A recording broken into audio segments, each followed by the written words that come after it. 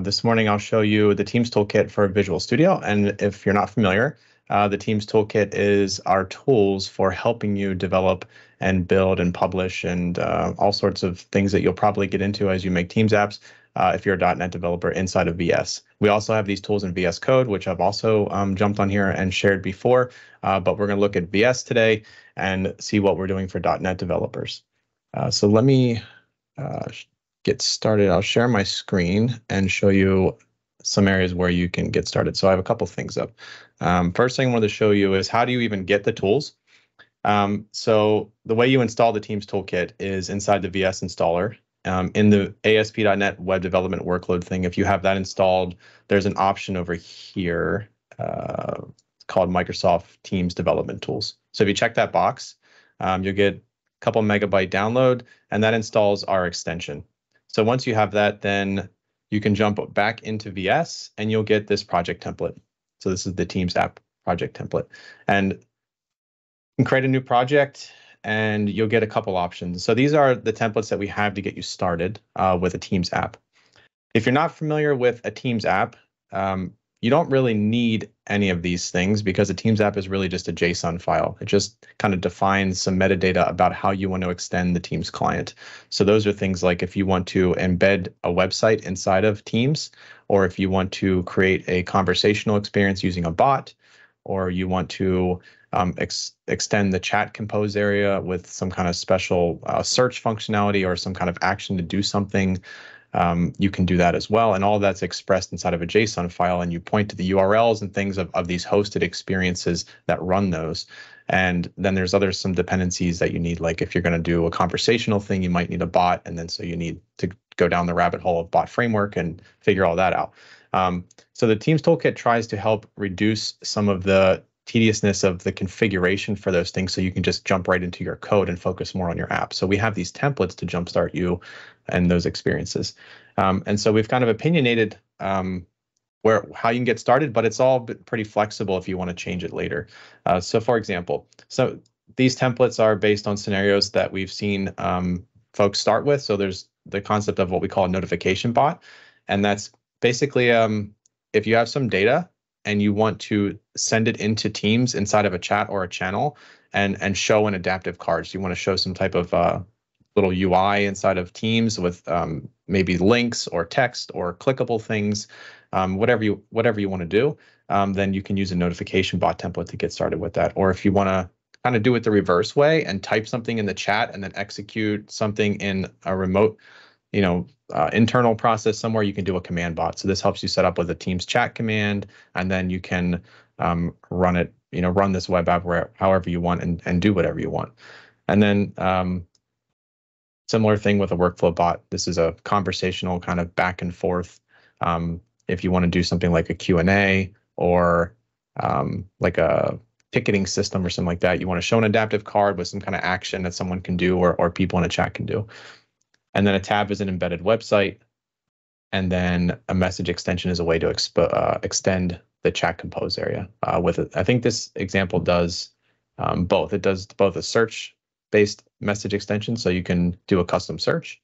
I think the example shows how to query NPM and show like a list of the packages inside of Teams, and then it pastes an adaptive card with whatever you want to customize that. So to save some time, I already created some of these, so we don't have to wait for VS to scaffold this stuff. So I'll just open, this is I think a workflow bot template. So all of the templates start out kind of the same. Let me know if anyone needs me to zoom in or anything like that. I can bump up some fonts, but I've tried to scale things pretty large. Okay. By default, go ahead. No, all good, all good. Okay, so. Great. Thanks, Vesa. What you get by default is you get a .NET project. I think this is a web API project. And we have some setup in here for the Teams-related stuff. So there's some configuration for, since this uses a bot, there's some configuration using the bot framework SDK. So all of that's in here. There's also, for .NET developers, we have an SDK called the TeamsFX SDK. And this is some higher level abstractions built on top of the bot SDK to make some of these scenarios a little easier. like commands and responding with adaptive cards. There's a lot of boilerplate needed to do those things. So we have some abstractions in our SDK that you can optionally use to make these scenarios a little easier. So I'll give you an example of that. For example, we have this interface for implementing handling commands. So you can just define whatever the trigger is for that. In this case, it's do stuff. And this one is used as a response to an adaptive card to create kind of a sequence of actions. And I'll show you what that looks like in a second. And then you can define how you want to respond with that adaptive card. In this case, it's going to replace the card instead of posting a new one. And then it's going to send the actual card, which is handled here. And then it uses the adaptive card SDK. So there's a .NET SDK for that as well. So you can define your adaptive card with JSON, and then it has a bunch of .NET classes to wrap all that. So let me show you what that looks like. To do this, to debug this right from VS, you do have to run some type of tunnel, because this is Azure Bot Framework needs a way to communicate between Teams and itself and then your local machine. So new in the Teams Toolkit for 17.7 in VS is we have support for dev tunnels. So you can, if you haven't seen this yet, you can create tunnels directly inside VS for not just for Teams Toolkit, for anything. So I've created one. I've just named it Teams Dev here, and I've already selected it. So when I have this selected, our extension will have this menu here, Teams Toolkit. When you right click on the project or you go to the project menu, you'll get a Teams Toolkit menu, and then you have some options here of how to interact with your project with Teams. So the main thing with our toolkit is you need some way to create these resources. Right now I've scaffolded the project and it's just a .NET project, but Teams doesn't know that this is an app yet. So I have a manifest here. There's a manifest already here. And there's all this information, all this metadata about how I've wanted to extend the platform. And you don't have to get into all this, but eventually you probably will learn it, and you can go in and customize it as you need to. But Teams needs to know about this. So the way you do that with VS is use this menu command for now. So you just prepare the app dependencies and you sign in with an account. So this would be your M365 account. This is the tenant where you want to run this. And I've using a dev program account. So if you can't run custom apps inside of your tenant, then we recommend you use a dev program account. So it's a free account to get your own subscription, your own developer identity, and kind of a sandboxed environment to run these apps.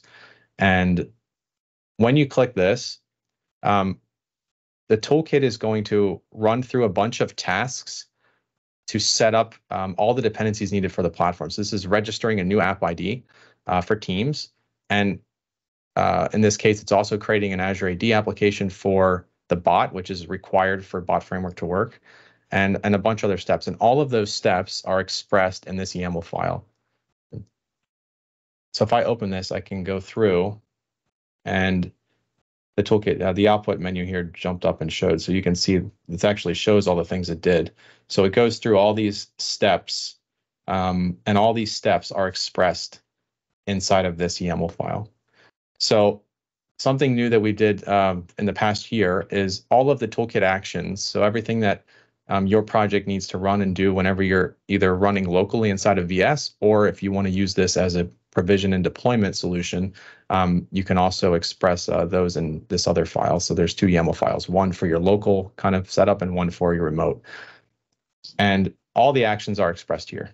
So it kind of goes through these different life cycles. So we've opinionated some things that you'll go through, provisioning and deploying resources, and then publishing your app. So I've gone through and defined, there's a provision step here. And this, you can think of this like a task runner, something, I think I most think of it like Gulp or something like that in other projects. Could think of like MS Build, I guess.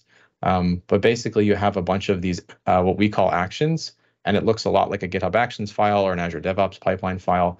And we have all these predefined kind of actions to do Teams-related stuff. So we've tuned them all for all the things that you would need to do for Teams Dev. You can mix and match whatever you want these task runners to do.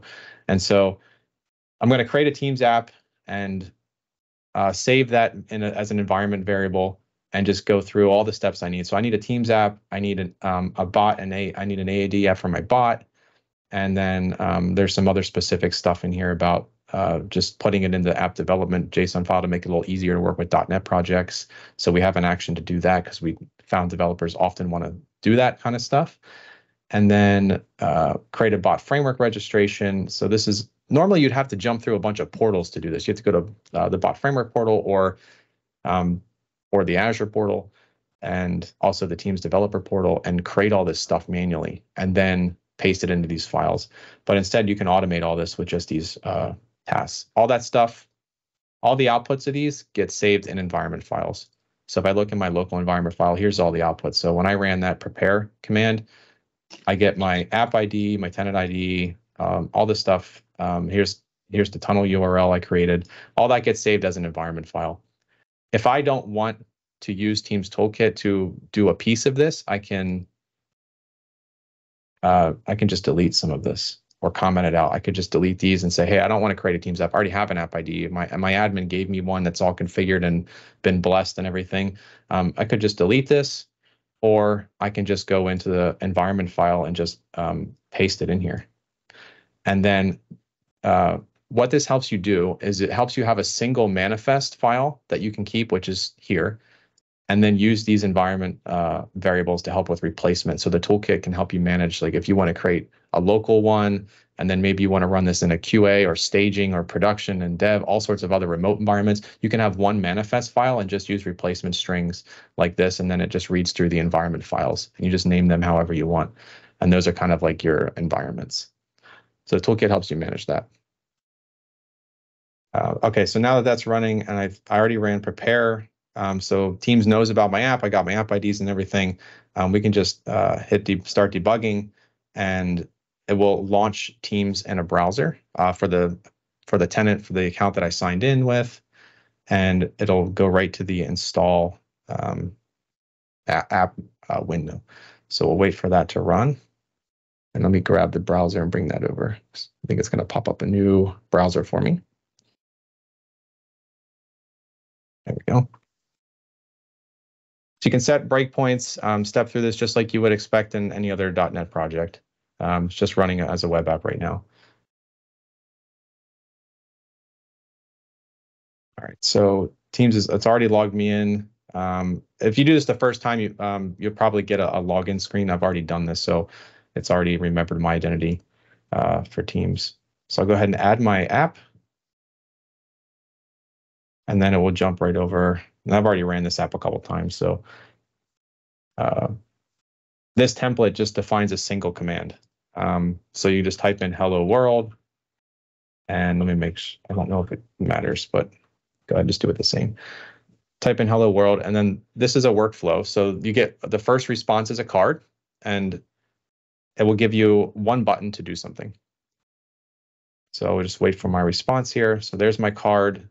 This is part of the template. I get an action to do something, so I'll go ahead and click it. And then that handler I showed you, the way it's set up is to replace that card. So there's no new card here, and it just updated it to a new card that just is an act. It says, hey, you click the button.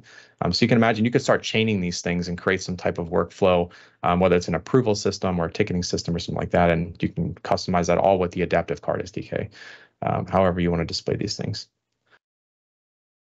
So that's what the toolkit does for you. Places to get started. Let me jump over here. In the docs, you can get started here. We have a section for VS Code, which is over here, but make sure you're in the VS section. And then you can go through, and this gives a good example of kind of what I talked about. These are kind of the opinions we express of you create a project, you have some development, and then you can optionally choose to use the tools to provision and deploy. We didn't get into that here, but we do scaffold you a bunch of bicep files, so you can host these in Azure very easily. And the toolkit has commands to help you with that. And we jump over here. Also, we have a lot of the project is open source on GitHub. So it's a good place to file issues. You can start a discussion. The VS extension is not open source, but the rest of the project is. So you can take a look at here, like the SDKs are open source, the samples are all available, the templates are in here for .NET and for JavaScript and TypeScript. And this is where all the planning and communication and issues happen. So feel free to jump in there if you have any questions. And I think that's my time. So thanks for listening. Hopefully you got some use out of that, and looking forward to feedback from .NET developers. Feel free to reach out if you have any questions. Thank you.